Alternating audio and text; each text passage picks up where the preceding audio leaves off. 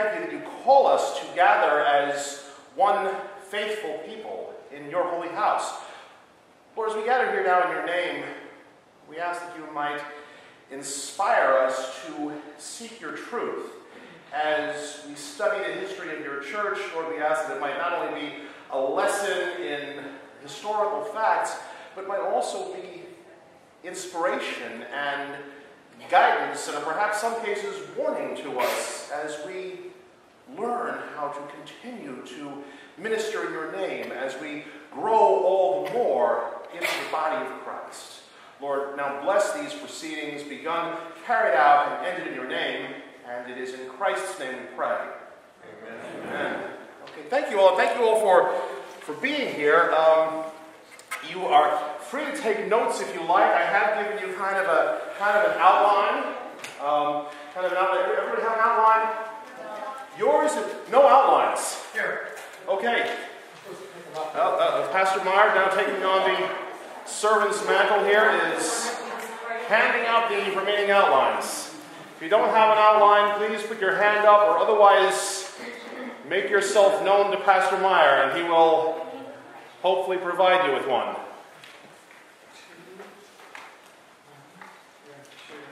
And we may have to share, which is, in my mind, a good thing.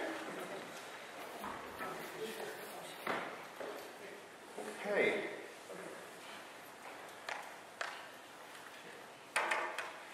Okay. All right, thank you. Now I get to it.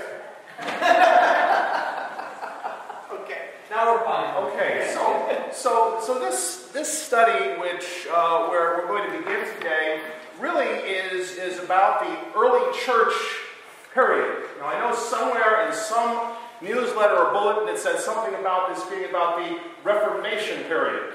And if you're here for the Reformation period, allow me to suggest that you are approximately 1,500 years early.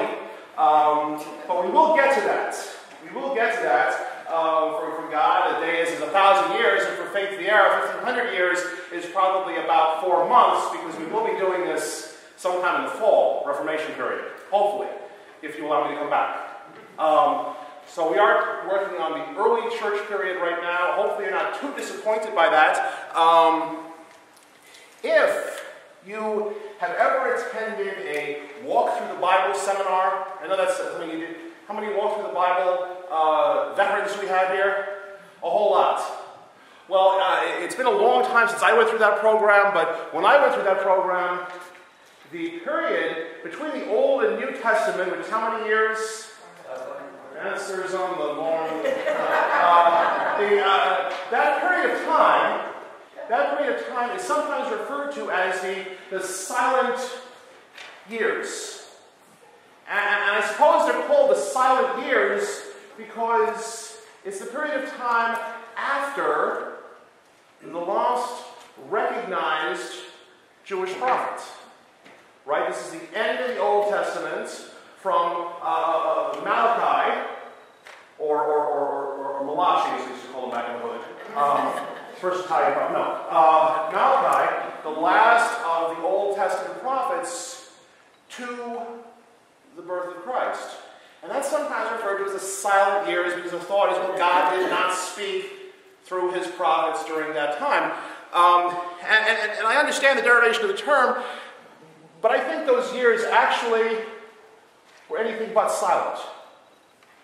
Because it is during that time, I believe, that many of the philosophies, many of the religious understandings that form the religious scape for Judaism, that form the religious world into which Jesus is born, were developed during those years. And before we can begin to study the early church and its worship practice and its theologies, I think that we need to understand just a little bit about those 400 so-called silent years. And I want to talk about a little bit about, if you take a look at your notes, I want to talk a little bit about what's going on politically during this time. What you're going to see on the first page, if you look at that first page, going into the second page, you're going to see 6 subpoints there. You're going to see 6 subpoints And they represent the various rulers, the people who lived in the area sometimes referred to as Palestine, the various rulers the Jews had during that time. We'll go through them real quickly. You can see there's Persian rule. And by the way, that's Persian rule takes place right after what? Anybody know? Babylonian captivity. Yeah. It's kind of interesting. Do you remember where Jesus is having a confrontation with people confronting Jesus? And Jesus says some words to the effect of, if you sin, you are a slave to sin. And the people respond, well, actually, no, we've never been slaves to anyone. We have Abraham as our father, and we've never been slaves to anyone. Most ironic statements. Because, you see, the Jewish people were slaves in Egypt. They were slaves in Babylon. Well, they were slightly better than slaves, actually, in these six groupings, but yet they were still an oppressed and subjected people. We have Persian rule. Now, the Jews were allowed to return to Palestine during that time, although at that point many moved elsewhere. Some stayed in Babylon, because business was pretty good, because they adopted the culture, the language, they married, they intermarried, or they traveled elsewhere. Then we get to Greek rule, and that's important. The Greek rule of the Jewish people, because by the time Jesus comes on the scene, there's a big cultural battle going on between Jews who are very much concerned with adhering to their national cultural ways, and Jews who say, those Greeks are pretty smart. They got nice clothes, they got nice architecture, they've got a really nice simple alphabet. We could use some of those Greek ways and still be loyal to Yahweh, can't we? So the idea of Hellenization or Greekification, if you will, to coin a phrase, is important. Well, we go from Greek rule to Egyptian rule, except that's not much different than Greek rule, because who's pretty much running the world at that point in time? It's Greek, either politically or culturally, or in some cases, both. We go from Egyptian rule to Syrian rule, also by Greek descent, by the way. And that brings us to an interesting, if brief, period, page 2, Jewish independence under the Maccabees. We'll be talking quite a bit about that because that too is important as we begin to understand the political and religious landscape of Jesus' day. And you can see there, it doesn't really last but a little more than a century, right? What does it say there? 165 to 63 BC. That's kind of it. Jewish independence. And then we get to Roman rule. And I put down dates there, 63 BC to 650 CE or 650 AD with a bunch of question marks after it. Because scholars really don't know. When did the Roman Empire end? Depends on whom you ask. Depends on how you define Roman Empire. So you can see what's happening here. So now we're looking at a period called the Second Temple Judaism. By the way, how many temples were there? 3. If you said 3, you may have been influenced on a previous course. Right, but typically and officially, we'll talk about there being what? 2 temples. The first temple that was built by Solomon, and the second temple that was built by, well, nonetheless, Herod had a very, very long lifespan. Because, you see what happened here? Okay, Solomon's temple, right, is destroyed by Nebuchadnezzar II in the siege of Jerusalem in 587 BC. A long time ago. That's recorded, by the way, in 2 Kings. Look it up sometime. Okay? Now we get the ascension of Cyrus the Great of Persia, who in many ways was fairly sympathetic to the Jewish people. At least he was more sympathetic than Nebuchadnezzar. maybe not raising the bar very high there. And that makes possible the rebuilding of the temple. Now, when you're thinking of Herod's temple, is sometimes referred to as a rebuilding of that second temple. Now I postulate that that's kind of a semantic issue. Have you ever known anyone who did this? Maybe you've done this yourself. You really want to renovate your house, and you want to renovate it to the extent that you basically, you look around. I don't know if you've ever lived in places like this, but I have. You kind of look around and you say, there's nothing wrong with this place, and stick a dynamite can't fix. Okay?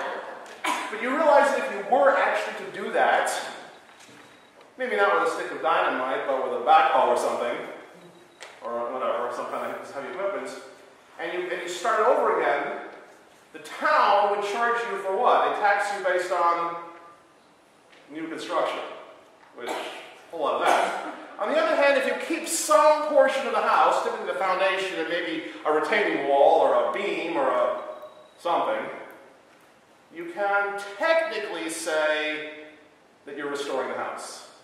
You can technically say you're rebuilding it.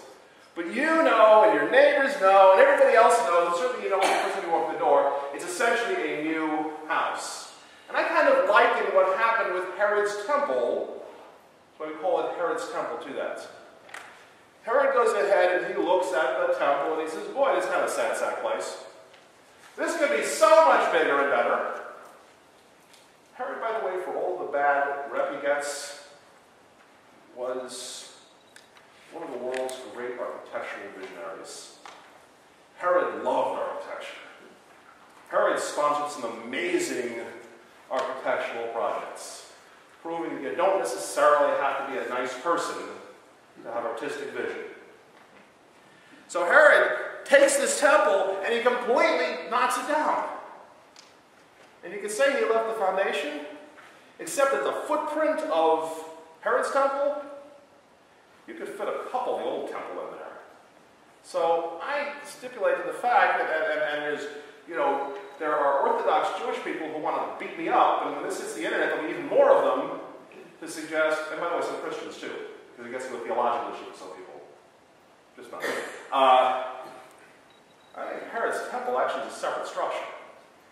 If you don't like that, I will invite you into a debate about it, preferably a polite one. Just not now. So anyway, that's pretty far afield.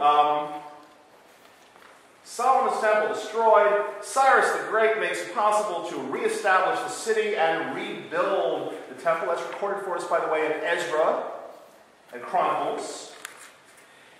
And then something interesting happens.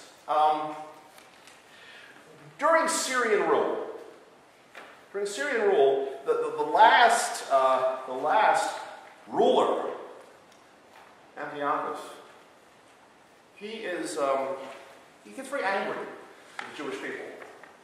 And part of the reason he gets angry with the Jewish people, it may not be a bad reason. There's so much fighting. There's so much infighting between the Jewish people, specifically between, as I mentioned, those who really decide, hey, let's be a little more like the Greeks. And those who say, no, everything Greek is bad. Let's be more like ourselves.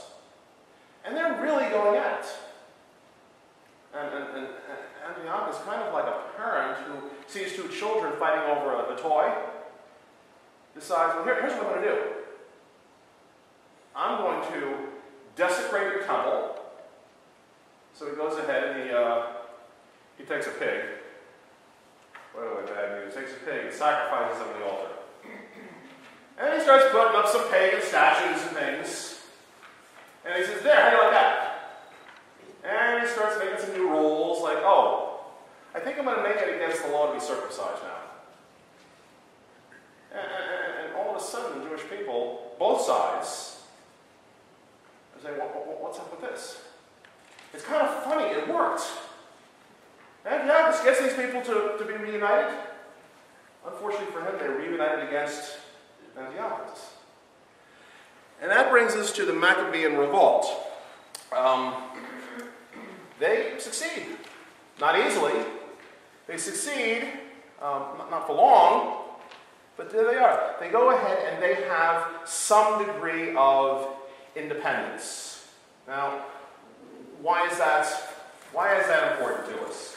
Go ahead and turn to page, third page. By the way, I apologize I didn't number these pages. Turn the page, you should see a page, the top of it, it says, Setting the Religious Scene.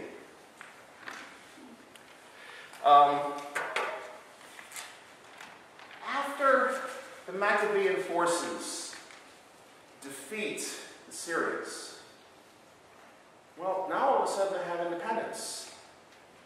And they need something. What does any independent nation need to do? Defend itself. Well, yeah, of course, they've done that though already. They've kind of done that. Maybe even before you can defend yourself, though, or after you defend yourself, what is it you probably learned in school? Mostly spurious, but probably you learned this in school. So, Continental Army defeats England, or Great Britain, I should say, and George Washington, the heroic, victorious general, and everybody says, "Okay, George, how'd you like to be our President." You know, and supposedly, before they said that, "George, you'd be our king now." Yeah. And George says, "What are you, nuts? We've been fighting for years to get rid of that kind of thing." Now, I have my doubts on the accuracy of that story, but supposedly he was offered kingship, and he said, "No way." We had a president. I suspect the whole thing's a lot more complicated than that, but let's just go with it for now. After you've defended yourself, the next thing you need is to figure out how to govern yourself. And you've got to figure out how to govern yourself, by the way, before the next time you defend yourself. Before you can worry about standing armies and all this kind of stuff, you need a ruler. So here's what happens. The ruling general, the reigning general, the victorious general, decides with some of his other army officials, who are we going to make to be in charge? What kind of government are we going to have? And they decide, well, let's go back to the way it used to be, or the way we wish it were. Let's go ahead and set up a priestly government. Let's go ahead and set up a government where the religious authorities and the secular authorities are one and the same. Let us set up a theocracy. Do you remember how it was in First Temple times? You did not have a priest ruling the nation. You had first what? Judges, and then kings. Okay? However, there was another side to that authority. For example, when David, the king, as in it's good to be the king, that King David, he gets himself into trouble because he likes to walk around on roofs and look at naked women. And you know, because he is the king, he can do something about that. Well, he's the king, and there's no higher authority than him, right? So he can do whatever he wants. No. There's someone who puts David in his place, is there not? Who's that? Nathan. And Nathan is Nathan's a prophet, actually. Yeah, Nathan's a prophet. And that's kind of how the government had worked. You had a civil authority, the kings, and you also had a religious authority.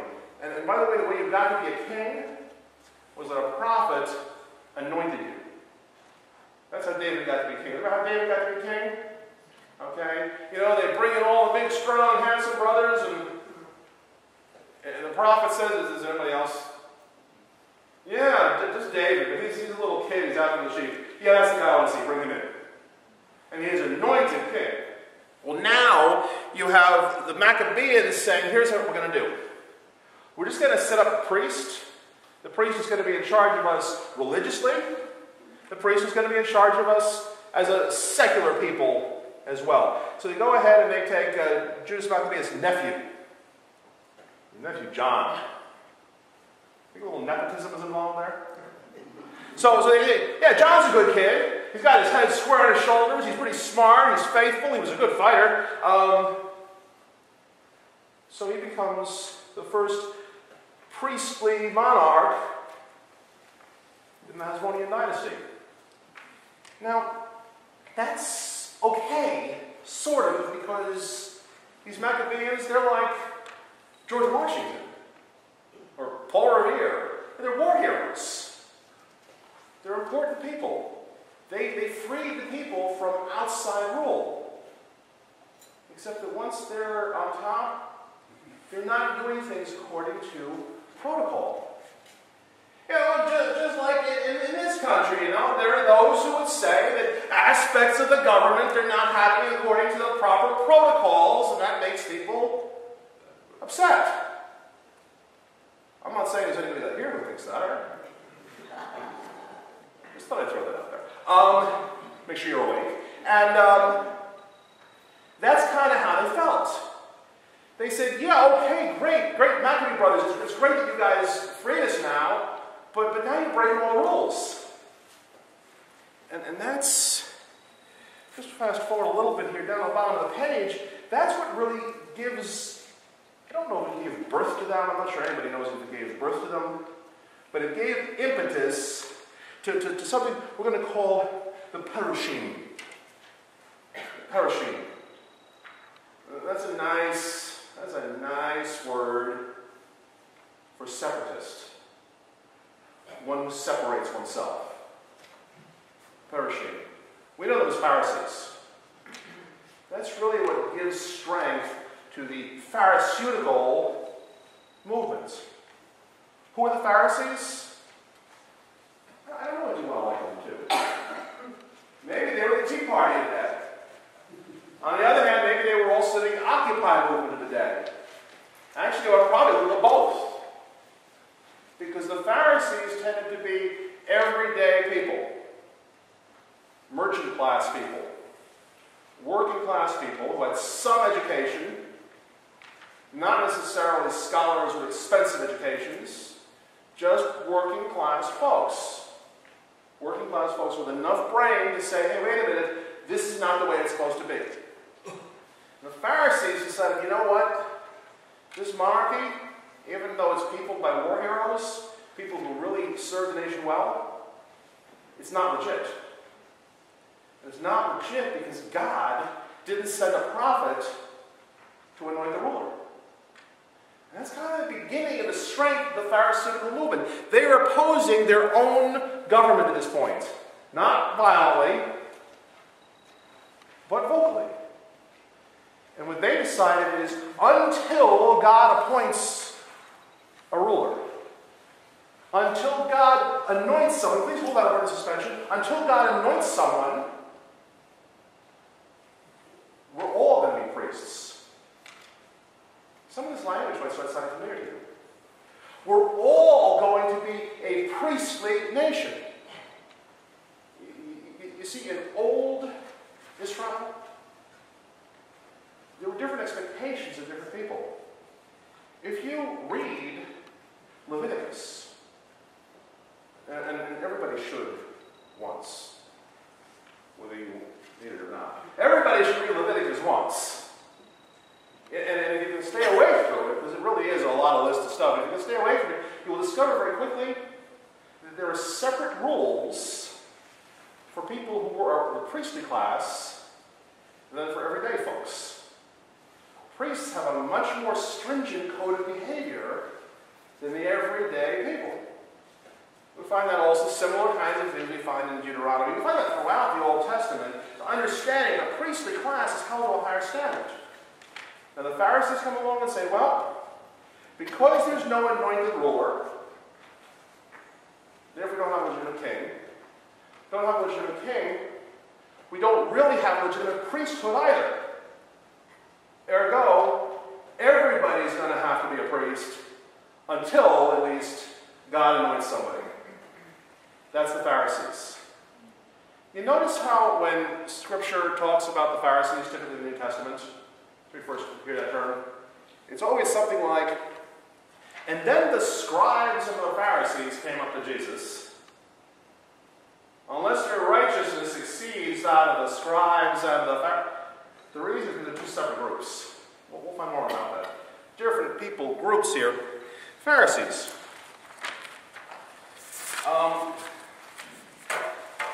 This is what the Pharisees were about, by the way. You know, The New Testament, at least the way it really tends to paint a pretty bad picture of the Pharisees. I was doing a Bible study, and an older fellow in the Bible study, mid-80s, really, kind of sharp guy, kind of sitting there very quiet, and all of a sudden he just say a zinger in the middle of Bible study, and you realize, if you ever thought he was just kind of dozing off, no. Comes out, and it's kind of my typical line when I get through the passage. So, what do you guys think? Is what I say. And he kind of crosses his arms in front of him and says, those Pharisees were a bunch of numbskulls. And that's the picture we get of the Pharisees. What? Here's a list. If you just turn the page, you'll see kind of a list of what the Pharisees were about, what their religious and political understanding were. Here's a kind of list of them. This is true in Jesus' day. The Pharisees were non-creedal. Non-creedal. In other words, they were heterogeneous in their beliefs. They did not have a uniform creed. They had a general cloud of beliefs, a general understanding. But there was no unified Pharisaic creed. They did tend to have a belief in free will. So you can choose between good and evil. You can choose whether to obey God or not, but they simultaneously believed in God's foreknowledge. So whereas you have free will, God also knows what you're going to do. They believe in something we'll call the primacy of wisdom. What's really important in life? That you become wise. You get to be wise. That's huge for a Pharisee. They believed in a literal resurrection. In other words, they believed you die. They did not believe when you die you go to heaven. That term does not exist for them. They did, however, believe that at some future point, God was going to make everything new. That there would be a new world that God would make. That God would remake everything.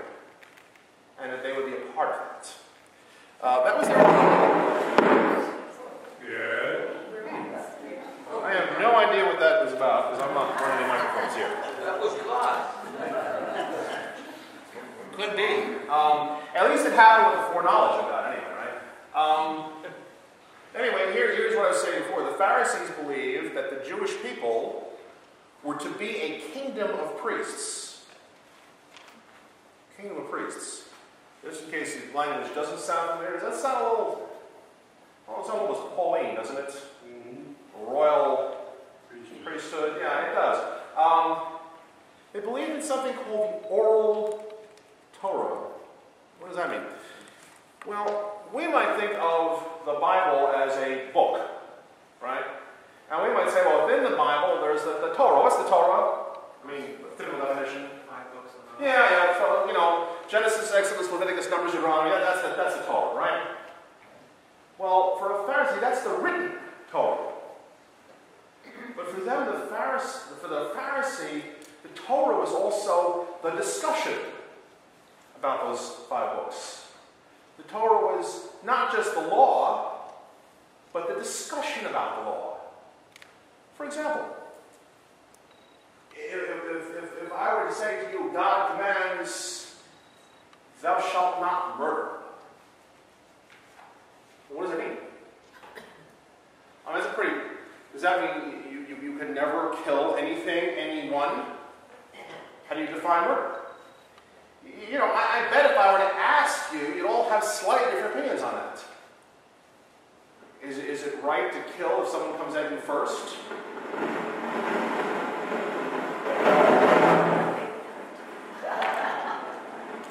Is it right to kill in a war? Is it right to... You get the idea. Is it right to pull out your sidearm and shoot the PA system? What's right? And the discussion, the debates, even if we don't come to a conclusion, would in a way be part of the Torah, because the discussion itself is holy. Pharisees believed that the discussions taking place on earth also took place in heaven. The Pharisees imagined that what's heaven like? The heavenly realms? They imagined God, the rabbi. They imagined God sitting there surrounded by heavenly beings, and they're debating stuff. Probably different than the early. These people really loved to argue, so much so it was sacred. It was all part of the Torah. So that's oral Torah. Our Congress is made up of Pharisees. I've included that You know, you might think that until we have our discussion about the Sadducees, and then you'll discover that it's kind of like the Sanhedrin. Mostly Sadducees with little Pharisees thrown in. You'll see what I mean. Actually, talk about that in a minute. The Pharisees, they tended to have innovative, liberal interpretations of the law and the scriptures. That might surprise you. Remember when Jesus' disciples, they're walking down the road, and it happens to be the Sabbath, and they're hungry. So they stoop down and they pick up some grain. Because that's what you did. The grain falls to the ground. You can't sell it in the marketplace anymore, but it was purposely left there. In fact, the law says to be purposely left there for the wayfarers. So they could pick it up while they're traveling and make bread, because 7-Eleven and all that stuff hadn't been invented yet. So they pick up the grain, and somebody gets in Jesus' face and says, "Hey, Jesus, why don't you tell your disciples you're not supposed to work on the Sabbath?" And Jesus' answer, it's famous, right? God made the Sabbath. God made the Sabbath as a blessing. And you folks have turned it into a burden. God made the Sabbath for man, not man for the Sabbath. And that's a decidedly Pharisaical answer. That's a really, really Pharisaical answer. Because the reverse would have been to say, "Yes, you're right. Hey, you. Hey, Peter, stop that." That would have been strict interpretation, as opposed to a creative, innovative, perhaps even liberal response. Saying, "Well, let's look at the spirit of this thing." That's Phariseeism. Kind of interesting. By the way, the Pharisees, okay, you know what? I know I just said something about thou shalt not murder, but I want to murder this case. Excuse me. That's getting really annoying. God is letting us know he's here. I jumped out of my seat. All right, you evil PA system, that's it.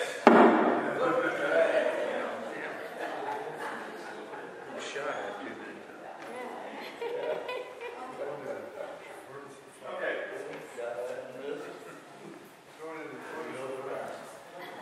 Evil PA system is now gone. If the crackling keeps coming, I may have to believe it's some spiritual source or something. Pharisees, by the way, are the forebearers of rabbinical Judaism. Today's Jews are the descendants of the Pharisees. All of them. Orthodox, conservative, Reformed, all the descendants of the Pharisees. And I guess that's enough about them for a little while. Let's take a look at the Sadducees for a minute here. The Sadducees are the high priestly class, just by definition. The meaning of the term Sadducee, kind of lost in obscurity, probably is a portmanteau of a couple of different words stuck together to mean something like the righteous ones. There's debate on what that word means. Look at it, if you Google it, you're going to get some answer like the righteous ones or something like that. No one's really sure, but at least they weren't, as of a few hours ago. Maybe until they wrote a new book. About the 3rd century BC, we get this scribal class, this priestly class, highly educated people, usually people from some monetary means. And they become the rulers of the temple. They become the religious rulers in this Maccabean period. Why do they become that? Unfortunately, the answer is probably very simple. They got all the money. Now, you may want to say, well, money shouldn't affect politics. I mean, it's not like any person in our nation, anyone, any pauper, white, black, green, orange, yellow, doesn't really matter, rich, poor, then that person can aspire to be the president of these great United States, can he or she not? Well, that's my first grade teacher always told me. And for a little while, I believed it. Until I got maybe to the third grade. I was precocious. And then I realized that any person, black, white, etc., can aspire to be the president of the United States and might even succeed if they happen upon a fairy godmother who gives them millions upon millions of dollars for the campaign. You see, the reality is that money still affects politics. You might be able to get away with not having any of your own. If you really want to run for office, you better find a connection to it right quick. Even local office. Anybody here run for a local office? I'm willing to admit to it. Was that free? I mean, they just... Good have a fairy godmother. That's what I thought, yeah. I'll ask you about yours later, probably.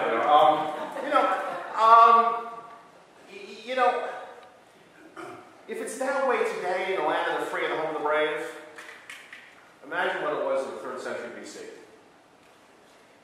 You needed money. So you get these kind of religio-political offices. They were the Sadducees. Here's what they did. Top of the page there. You see that it says administered the state domestically. Remember, this is now this weird kind of theocracy going on. These people are basically priests, but they're administering the state domestically, represented the state internationally, participated in the Congress, Sanhedrin, collected taxes, equipped and led the army, regulated relations with the Romans, mediated domestic grievances. Those Sadducees. You think they had a little bit of power? Yeah, kind of. What do they believe? There's no such thing as fate. No such thing as fate. They also believe that God does not commit evil. They believe that man has free will, not unlike the Pharisees, by the way. Big difference here. The soul is not immortal. By the way, the Sadducees said the idea of the immortality of the soul is a Grecian idea that filtered its way into Judaism. Because if you look at the first 5 books of the Bible, the so-called Torah, you will discover that you have to work pretty hard. It can be done. But you have to work pretty hard to derive an understanding of the immortality of the soul in the first 5 books of the Bible. So there's no such thing as a soul. There's no afterlife. And by the way, because there's no afterlife, there are no rewards or penalties after death. They held more to the idea that you see presented in the Psalms, the idea of Sheol. What's Sheol? No. Sheol, the word is sometimes used that way, so you're kind of sort of right. But technically, Sheol is the place of the shadows. Sheol is probably translates to the pit or something such as that, hard to say. But that's where everybody went when they died, or so ancient Hebrew people thought. Much like the Greek Hades.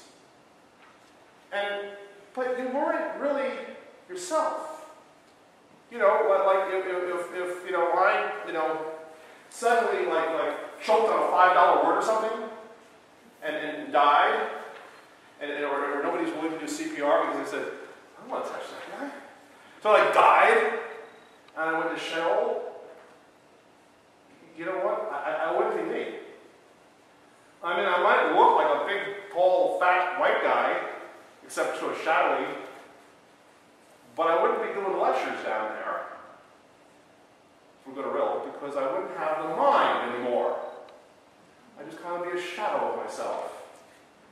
Not a real appealing afterlife. So if that's your afterlife, you might well have none.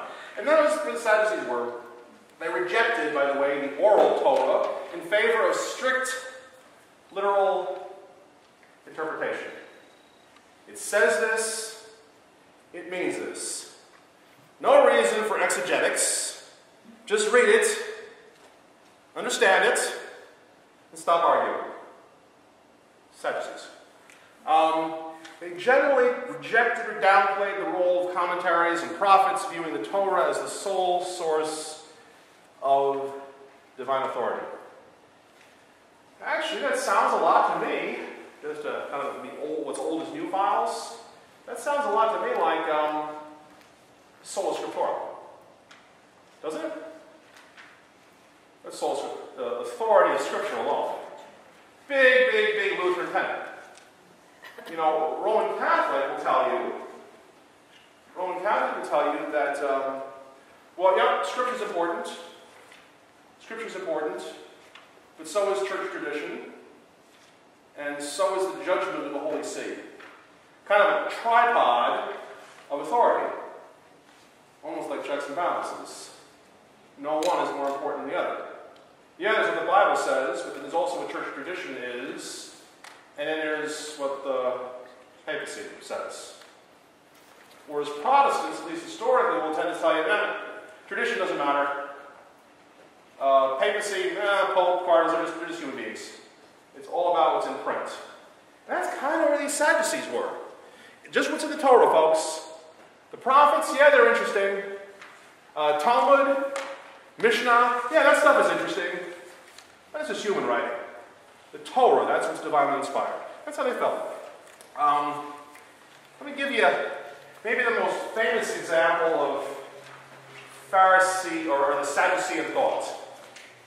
You've all heard this story. Okay? A Sadducee, a group of Sadducees, they come up to Jesus, and they tell Jesus this funny story. Or maybe it's a tragic story. You know, you can see that too well. You know, there's a certain man, he's married to a woman. You know the story. A certain man, he's married to a woman, and untimely death. He dies, he doesn't have any children yet. So, according to law, so that this man who died may have an heir and therefore perpetuate his name, it's his brother's duty to take his widow as his wife and then bear children, or father children, I should say, in his brother's name. Now, as fate, which they didn't believe in, would have it, the second brother dies. And so on down the line, all the way through the seventh brother. One bride for 7 brothers. Now, I'm thinking that if I were the 6th or the 7th brother, I might be thinking, well, my brother's wife is kind of cute, but I can really do without the black widow here. I mean, I don't know. I'd be getting a little nervous. Well, you know, so they all die, and then of course she dies too. And then comes the zinger. The Sadducees ask Jesus, so tell us, Rabbi, in the resurrection, whose wife will she be? Oh, we don't have an answer. Jesus, of course, says, well, in the resurrection, Jesus comes to that moment. Ugh. Boy, you yourself. In the resurrection, neither giving nor given in marriage. We're not going to have those kind of property issues in the resurrection. Notice I call the property issues. Topic for the study. But it does tell us what these Sadducees were concerned about. You see, the Sadducees had some particular concerns. They were concerned with something that Torah concerned itself with a lot. Property issues. Who's going to get the property? By the way, they were also concerned matrilineal descent. Make sure things go through the male line. Please notice in this story, no one ever asks this poor woman how she feels about marrying this succession of brothers. Maybe she doesn't like any of them. Not her choice. Just in the telling of the story, if you read it with a little bit of anthropologist's hat on, you can begin to understand the culture of the time. That's what the Sadducees were concerned with. Let's move on. Just a point on, turn the page if you would please, and just a point on, I think we'll see, this is something about Congress is filled with Pharisees. Sometimes you may have heard some attempt to draw a modern analogy. The Pharisees were kind of like Republicans, and the Sadducees were kind of like Democrats. Right? Because the Pharisees, they were kind of all concerned about religion, and the Democrats, they were all kind of, the educated elite. The reality is that's a bogus comparison. Actually, if anything, it's probably the reverse of what most people think. The Sadducees, from an Old Testament perspective, from a Torah perspective, were probably actually conservatives. They believed in a literal interpretation. They believed in property rights. They believed in ownership society, all those kind of things we associate with conservative values, conservative economy, conservative understanding. And it was actually the Pharisees who kind of had the newfangled ideas. You see, by the way, it's about the same time as the Pharisees were responding to the Maccabean regime that the idea of a resurrection really begins to enter the vocabulary of the common Jewish people.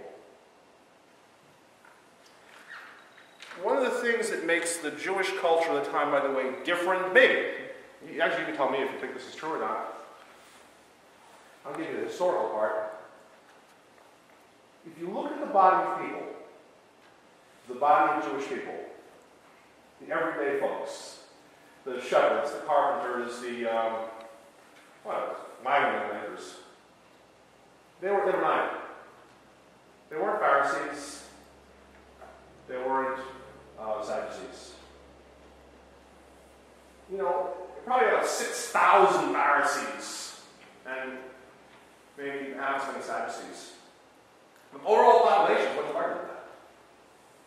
It's not. Sometimes I get the feeling today, maybe it's just the circles I travel in, sometimes I get the feeling that pretty much everybody in the country, either they're left or maybe they were 12, I think you're left or right. I think you're a Democrat or a Republican, or whatever, you're left or right. But for most people in those days, they weren't really either. They might have aligned themselves more or less depending on what seemed favorable to them. But most people were just looking out for their daily bread. Trying to take care of their families. Trying not to commit any sins that were too big. Trying to stay out of trouble with the law. Trying to be able to figure out how to pay their taxes on time. That's most people. This was kind of the province of a religious either subculture or uber culture. I want to stop here because I need to take a sip of water. That's the self-serving reason, but also to see if you have any questions. Questions, problems, troubles, comments? Yes, sir. Does most of this information you're presenting come from the book of Maccabees? No, actually, the best historical sources that we have on this material are a fellow by the name of Flavius Josephus, who's an historian. I'll talk about him in a little while. Another historian by the name of Pliny the Elder. We can get into the book of Maccabees, but that really talks mostly about the specific time of that revolt, leading up to it, and then what happened immediately afterwards. So actually, a lot of the best information comes from extra biblical sources that are more or less contemporaneous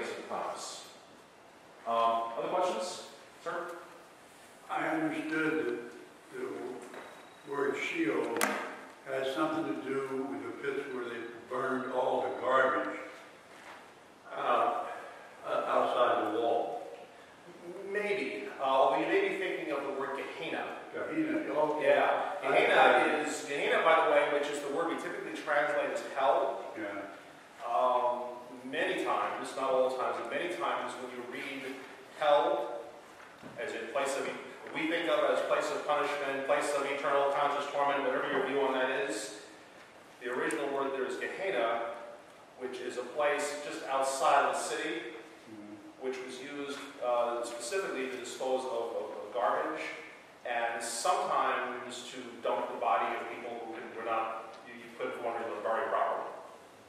Yeah. Sheol is a pit, but the meaning, the actual theological meaning, is the place of shadows. Other questions? Troubles? Comments?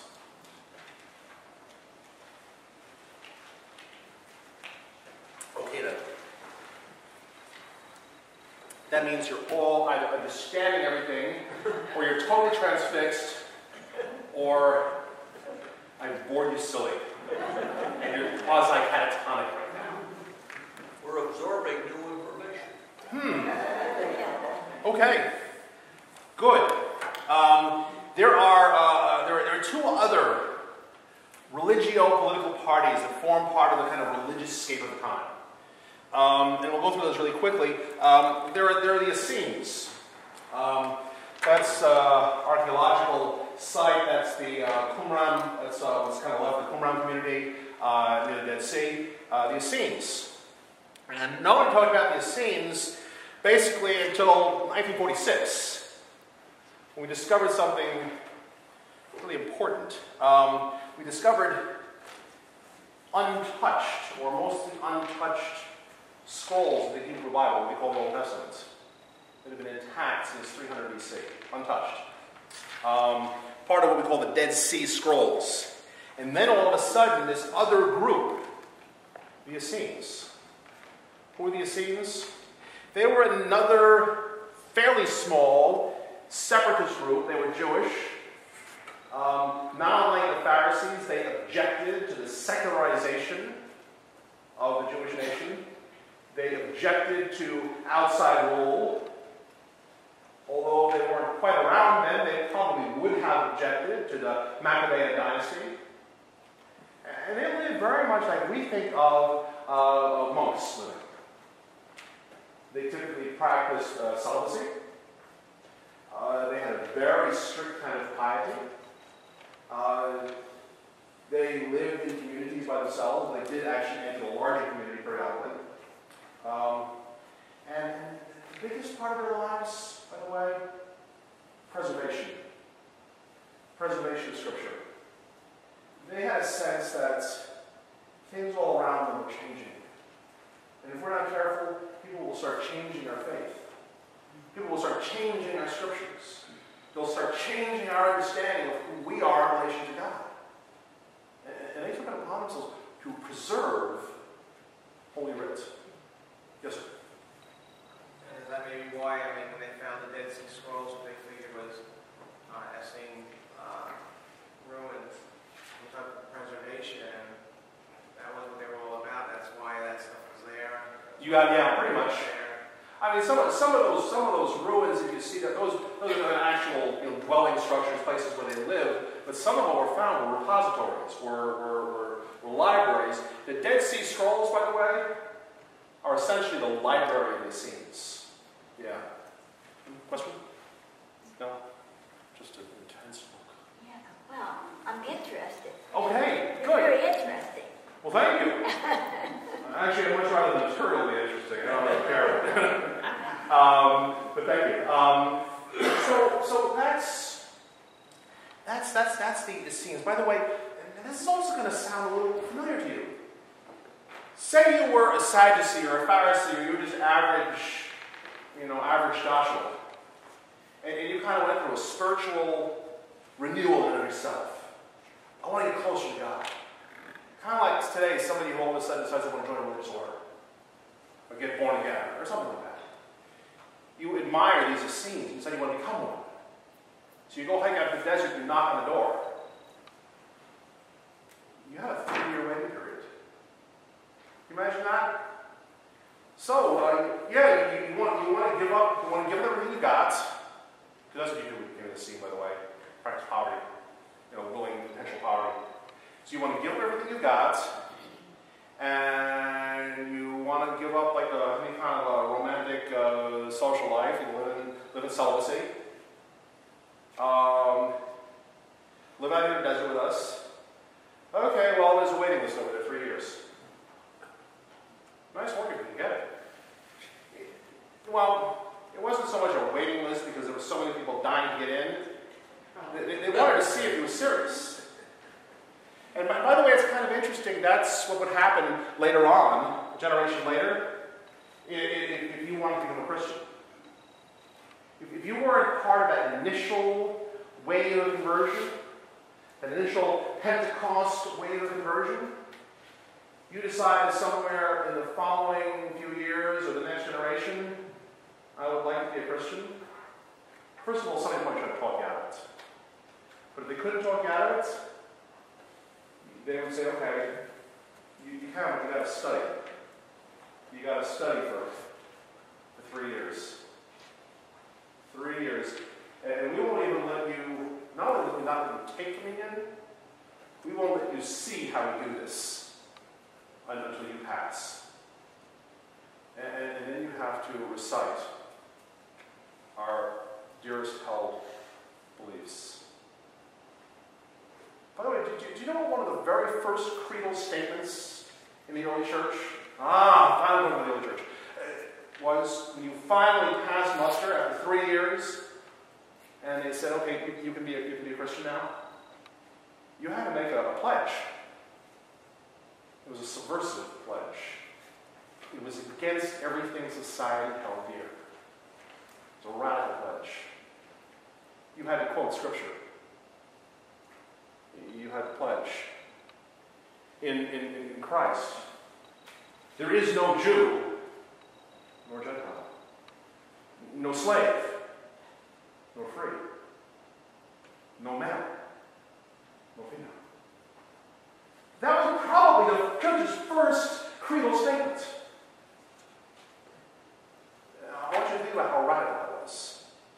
If you could say that, you could quote those words of Paul and mean it, you just flouted everything that society held dear.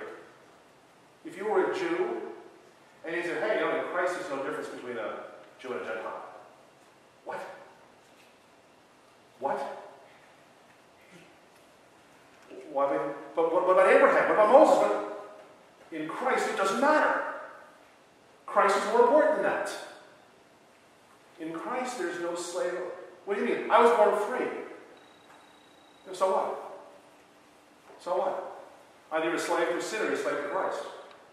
There's no difference. Doesn't make a difference. Everything we fought for, everything we proud of, everything, it doesn't matter. What about the biology? I am a man.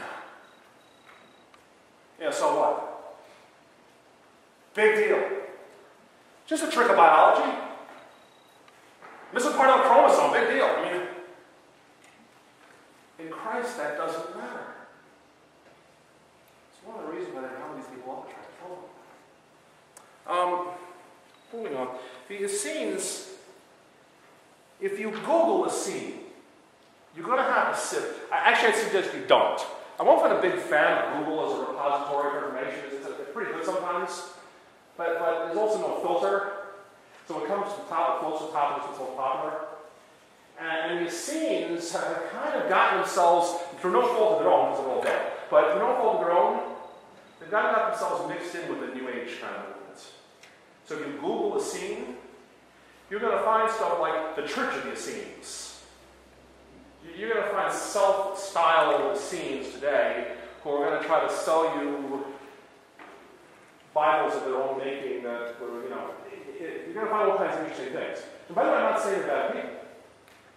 They're very good people. I'm just saying that's not a good way to get historical information on this. Because there is always, since the Essenes first came to light, archaeologically, there's always been some connection, always been thought these are mysterious people. Because we don't know that much about them. We do know they had all kinds of rites and rituals, most of which are lost to us. So there's some sense of mystery about them. There's also some thought they may be connected to Jewish mysticism, to Kabbalah. By the way, I don't think that's true. I think that's much later. Couple of thoughts. What camp do you suppose Jesus and his parents were coming out of? Was Jesus a Pharisee? Was Jesus a Sadducee? Or was Jesus an Essene? There's some suggestions that they were influenced by the Essenes, especially John the Baptist. John the Baptist was a more likely candidate to be the same kind of ascetic lifestyle, of funky clothes, really weird dietary decisions. Yeah, John the Baptist. Maybe.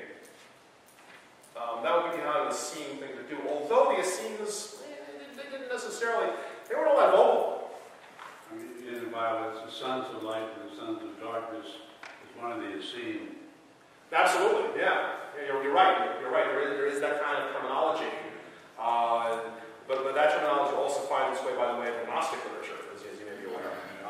It's all over the place. I bring up the question because there are scholars who will tell you that as much as Jesus gives the Pharisees a bad rap, a lot of the teachings of Jesus are Pharisaical. The idea of reinterpreting the law creatively. Somebody comes up to Jesus and says, "Okay, teacher, tell us what's the greatest commandment."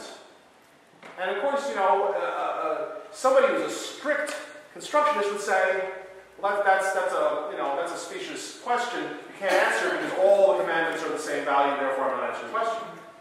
Jesus goes ahead and answers the question innovatively, creatively.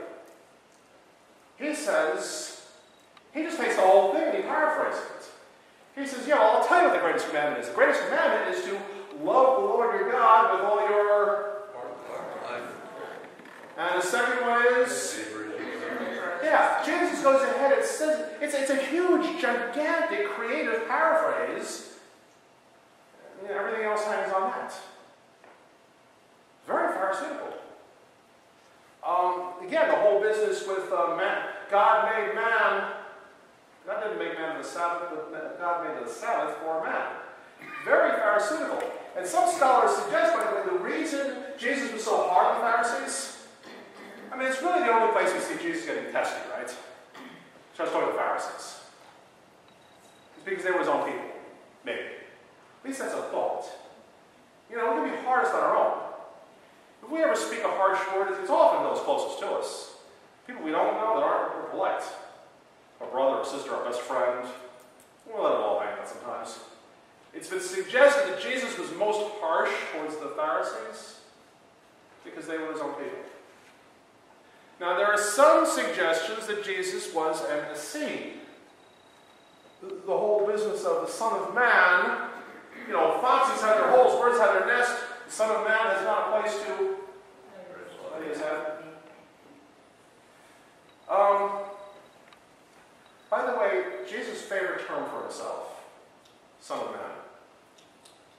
Just a quick anecdote. I remember as a little kid, very serious. My mom's sitting there with put in the corner so she can tell you this is true.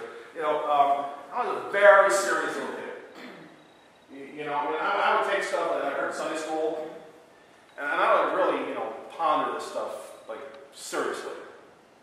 I suppose an early, trip to a psychiatrist would have cured me, but we didn't do that, so here I am today. And I remember the first time I became conscious of that term, Son of Man. And I was disturbed by it. Because I heard not that long ago Jesus was the Son of God. So I thought it was like a misprint or something. Except it kept coming around over and over and over again. And it would be quite a few years later when I would learn that Son of Man was kind of a euphemistic term for Messiah. The Messiah. Maybe this is the most important point today, so if you're asleep, wake up. Remember I told you a word to hold in suspension about 4 hours ago? I said, hold this word in suspension. Anointed. And that's the giveaway. What does Messiah mean? Moshiach in Hebrew. Derivatively, yes. But literally, the anointed one. The anointed one. In Greek, Christ. Latin, Christus. The anointed one. The king was anointed. The king was anointed. The Pharisees were looking, they rejected the Maccabean dynasty because there was no anointed king.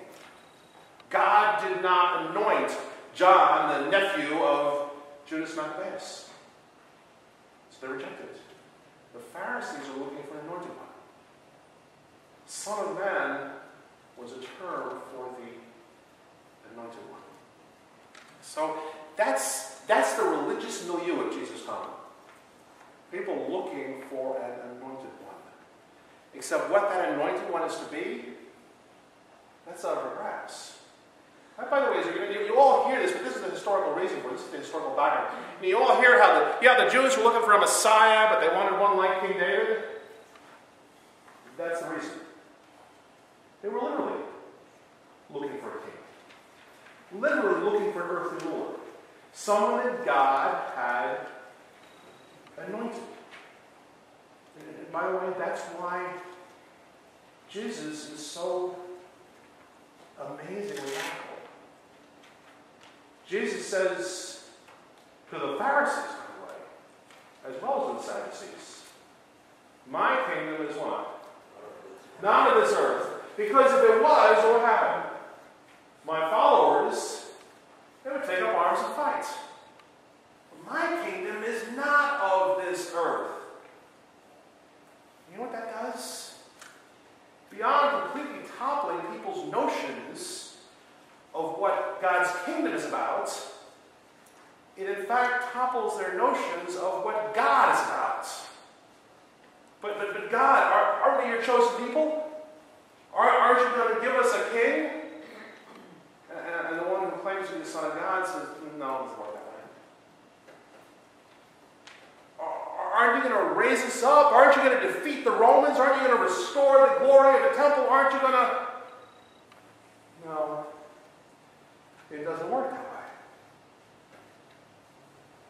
And all of a sudden, people's faith is shaken. And perhaps I think the most afflictive thing that Jesus ever said, you think I've come to bring peace, but instead I bring a sword. That's the sword. It's the sword that slices up people's ideas what God is even about. They lose it. They think they're standing on terra firma. And they realize that if we listen to this itinerant rabbi, everything we thought we understood about God, everything we thought we understood about God's kingdom is wrong. Or at least very much misplaced. And that's why there was so much trouble around it. That's why the Jews, first Christian persecution doesn't come from the Romans. The first Christian persecution, as we'll learn next week, comes from inside the Jewish establishment, and their own people. Because they don't like to be told. You know, it was as if I walked into a room full of Lutherans or something, and I said, you know, Marty was an okay guy, but let's just face it, he was right about everything. I don't know if not that I would ever say that, but I don't know if I would make it out the door. I would live to see my next, German Viera. I don't know. I mean, it would be terrible. Because some things we hold sacred. And that's the milieu of the time. Let me move away. What time is it, by the way, speaking of time? Okay, we're going to wrap it up here. What I think, by the way, Jesus the Pharisee, Jesus the Essene, I can't tell you this for certain, and anybody who says that they can probably is grossly exaggerating. I would suggest that the evidence points to the fact that Jesus comes from parents who were like the ones that I was talking about. They weren't any of that. Joseph was a carpenter. You know, he's not a college professor type. He's not a rich merchant type. It's questionable how much he could even read, probably just enough to get through his bar mitzvah. Probably not a super educated guy. In his personal beliefs, he probably leaned more towards Pharisaical ideas. Jesus, his parents, you know, earthly brothers and sisters, probably believed in a resurrection. Probably sided with the Pharisaical side of things. For one thing, by the way, it's a whole lot easier to be a Pharisee than a Sadducee. Pharisee left you, I hate to use the term, but Pharisee left you some wiggle room. I know you don't think about the Pharisees like that, but that's how it is. You're a Pharisee, you had some room for interpretation. It's like, hey man, I'm hungry, it's a Sabbath. Well, you know, God doesn't want you to be hungry, so pick up the grain. Or is it Sadducee? Sorry, you're out of luck with one. So they probably were coming out of that background, but to say that Jesus was a Pharisee or was a Pharisee, probably untrue. Was Jesus influenced by the Essenes? Yeah. Was he an Essene? Probably not. No evidence whatsoever to believe that. Turn the page if you would. One more real quick. The Zealots. The Zealots. You know, we can spend a lot of time talking about the Zealots, but Zealots, it's the fourth group. In fact, Josephus just calls them the fourth group.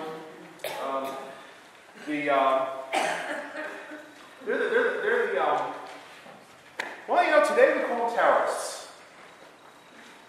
They're the folks who are willing to say, you know what, we got to do what we got to do. Some people may get hurt in the process. They were the militarists. They were the folks who said, we are going to take this nation back by force. We don't have any of this country folks like that, do we?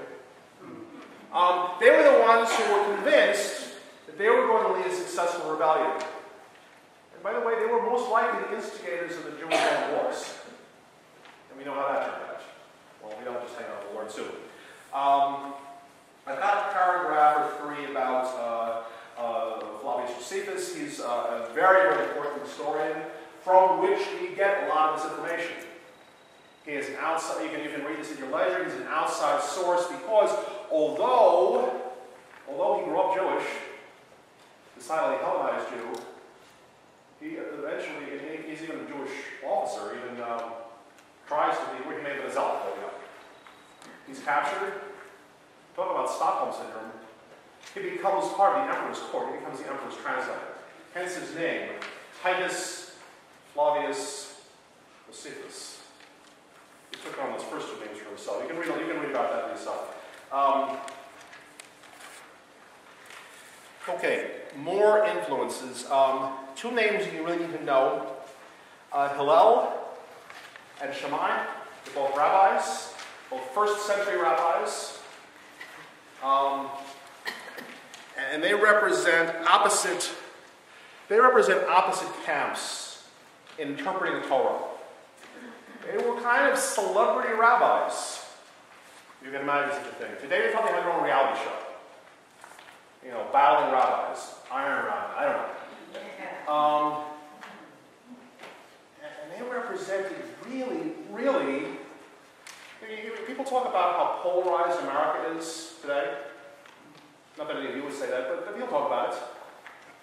Well, things were so polarized in first century Judaism that the typical thing that went around as people would discuss, as the regular people talked about the debate between Hillel and Shammai is, you know, there's not one law. There's not one Torah. There's two. And you know, from a Talmudic point of view, we see that they have at least 316 different points of argument about how to interpret the law. So I thought this was kind of funny. I don't know if you can read that. You know, you got a picture of two cats. They're both kind of looking up, as only cats will do sometimes. And it says, the school of Shammai and the school of Hillel agree on which direction is up, but not much else. And that was kind of it. Here's just a few examples, kind of poignant examples, but you know, okay. Probably the most important, by the way. Who gets to study the Torah? Kind of like saying, who can be a pastor today? Or who can be a priest today? Who can work in a church today? Who can be a congressman today? Admission to Torah study. The House of Shammai believed that only worthy students should be admitted. You got to be background checked, you got to be vetted, you got to be recommended. Kind of like going off for West Point. On the other hand, the House of Hillel said, Torah, don't talk to anybody. Good, bad, ugly, whatever. Because if they study Torah, they may be a miserable person when they start, but if they really study it, they're going to be better as they get into it. Which is it? It's almost like saying, well, we're looking for a pastor for our church. We got two candidates, and one is a squeaky clean person who's done everything right, who's got a beautiful Sterling Ivy League education. The other guy's got a criminal record, has been divorced 3 times, and we're missing 12 years out of his life we can't account for. Well, obviously, we're going to pick the guy with the criminal record, etc., because just the fact that he becomes our pastor, obviously, doing the Lord's work, he's going to become a better person. That's how we do it, right? I don't know what worked for Hillel. The truth. They had a different idea what the truth is. You think you can agree on what the truth is, right? The truth. You like that picture? I'm told that's something to do with some animation, okay? For example, should you tell... This is a little sexist, I'm sorry. Should you tell an ugly bride she's ugly? Or do I put this in modern terms? Does this suit make me look fat? Or does this suit prevent me from looking fat? Oh, of course it does. Shammai would have said, hey, the truth is the truth. Honey, does this dress make me look fat? Sure does, dear. The truth is the truth, even in lands in the doghouse. The truth is the truth. Don't lie. Whereas Hillel, rather pharisaitically, I might add, creatively answers the questions by saying, well, all brides are beautiful on their wedding day. I guess. Brings up the point that perception is reality. Thank you, Immanuel Kant, but yes. You make your decision choices based on what you perceive is going down. You better believe it. And that was, by the way, been, it's a double-edged sword. It's a double-edged sword for Immanuel Kant, for whom that quote is probably most connected. But it's also a spiritual principle for Hillel. Or somebody else once said, what is the greater sin? What is the greater sin? The lie that brings a smile, or the truth that brings a tear? Or perhaps, as we could read in Scripture, truth without compassion is a sword. So, different interpretations. Divorce. Divorce. They had different teachings on divorce. This one might surprise you. Divorce. The House of Shammai, rabbis who followed the Shammai camp, held that a man can only divorce his wife for a serious transgression, typically for infidelity. Otherwise, guys, you're stuck with it. On the other hand, Hillel believed it was compassionate to say, hey, you know what? You can divorce your wife for something less serious, like, she burned your meal. Honey, I'm sorry to have to tell you this, but I'm getting a little tired of the burnt toast, so I'll have my lawyer call your lawyer. We'll divide the property. Brings to mind a story, by the way. Perception is a reality story. You may have heard this story, but I'll tell it anyway. Because I love it. There's a story about a couple. They've been married for many, many, many years. They've gone through thick and thin together. They have weathered all kinds of storms together. Been married for more than half a century. And, the husband, he liked to help out in the kitchen, but he wasn't a great cook, but he would help out. So whenever they made sandwiches, or toast, or something like that, he'd be the guy who cut up the loaf of bread. I guess this is before sliced bread. He'd be the guy who cut up the loaf of bread. And invariably, he would give his wife the heel of the bread. You know what I mean by the heel of the bread? The part that's a little crust on the side. That's my favorite. You know the story. Well, yeah, because here's what happened, okay? Well, his wife had been getting this crusty heel of the bread for 50 some odd years, and finally, in her dotage, she loses it, and she says, all right, that's it. I just want you to know what kind of an insensitive louse of a man you are. I am sick and tired of this. I told you that loud. I am just so sick and tired of this. I'm sick and tired of giving you this crusty bread. I refuse to take this piece of crust anymore. He looks at her, and a tear comes on his face. But honey, that's the best part. You see, he loved that crusty bread. That's what some people do, you know? He just loved that crusty bread. And his perception was that was the best part of the bread. Yeah, it is. And he never bothered to ask his wife what she thought. And she never bothered to tell him, like, you know, when they're dating. Which would have saved him a whole bit of perception. So, anyway, you can read the rest about Hillel. And so, this is probably interesting.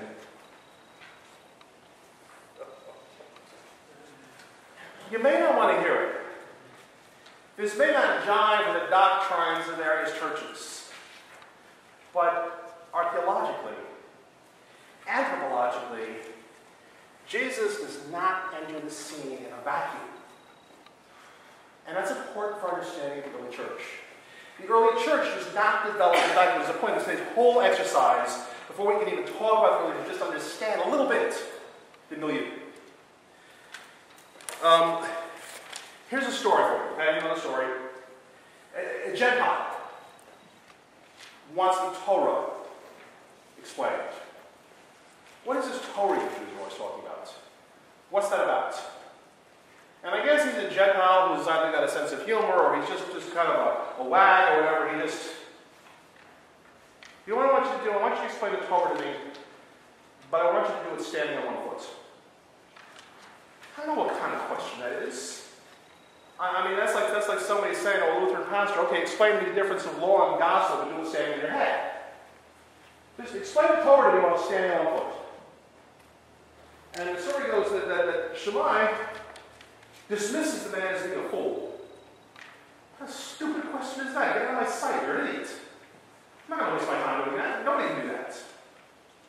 Whereas Hillel, well, the quote's right there. It says, Hillel accepts the question, stands on one foot as best he can, considering he's an old man with a big robe on, stands on one foot and says, before he falls over, what is hateful to you, do not do to your fellow. The thing that you hate, don't do that to somebody else. This is the whole Torah. The rest is an explanation. Now go and study. Now I've put that side by side, Matthew 22, 36 through 40. The one that you know better. Teacher, which is the greatest commandment? Verse 40, on these two commandments depend all the law and prophets. Some similarity. The dates, by the way, for Hillel, you may be spurious, but the dates for Hillel are 110 BCE to 10 CE. So in other words, we purportedly live for 120 years. Okay? But if we take as a date of Jesus' birth 5 BCE, we got our calendar wrong. Sorry, we take as a date of Jesus' birth, Jesus lived at 15 when he all died. Assuming he all lived to 120, like Moses. Some chance, historically, Jesus is influenced by the teachings of Rabbi Hillel. Maybe so. But that's the religious view. Okay, last thing, and I promise I'll see if you have any questions and you can go have lunch. Maybe not a lunch like that. Finally getting to the early church. I just want to read two passages from Acts. They're well-known passages. First from Acts 42. And by the way, this will become apparent to you politically at least. Acts, picture of a perfected community or our worst nightmare. Acts 2, beginning with verse 42, says, "And they devoted themselves to the apostles' teaching, the fellowship, the breaking of bread and the prayers, and awe came upon every soul. Many wonders and signs were being done through the apostles, and all who believed were together and had all things in common. And they were selling their possessions and belongings and distributing the proceeds to all as any had need. And day by day, attending the temple together and breaking bread in their homes, they received their food with glad in their hearts, praising God." You can read the rest. 2 chapters later, Acts 4, beginning with verse 42. "And the full number of those who believed were of one heart and soul, and no one said that any of the things that belonged to him was his own, but they had everything in common. With great power, the apostles were giving a testimony to the resurrection of the Lord Jesus, and great grace was upon them. There was not a needy person among them, for as many as were owners of land or houses sold them and brought the proceeds of what was sold and laid at the apostles' feet, and it was distributed to each as having need." Did you catch that, by the way? From each according to his means, to each according to his needs. Yeah. "Thus, Joseph was also called by the apostle Barnabas, which means son of encouragement, a Levite, a native of Cyprus, sold the field belonged to him and brought the money and laid it at the apostles' feet." That's a picture, at least, the very early days of the Christian church. And that's where we're going to leave it. That's what it looked like socially. Radical existence. Radical life. Is that our worst nightmare? Do we want to go back to that? No. Do we want to be that? It's in the Bible. If we do want to go back to it, how in the heck do the roads together? If you don't, why ever not? That's thoughts for next week. So ponder that. And if you're not too bored, too frustrated, or just plain catatonic, I'll see you in the same time and same space next week. Any questions? Any thoughts? Questions, problems, troubles? Wow. It means I've totally phased everybody. I don't know. Better just call upon God's grace. Let's pray. Father, we thank you for this time that you allow us. Father, where truth has been spoken, we ask that it may take root in our hearts and our minds and spring up to bear abundant fruit. Lord, we ask that you might continue to guide us as we go forth from this place to do your will in faith and love towards you and in service to all whom we meet. We pray in the name of Christ our Savior. Amen. Thank you all, brothers and sisters. See you.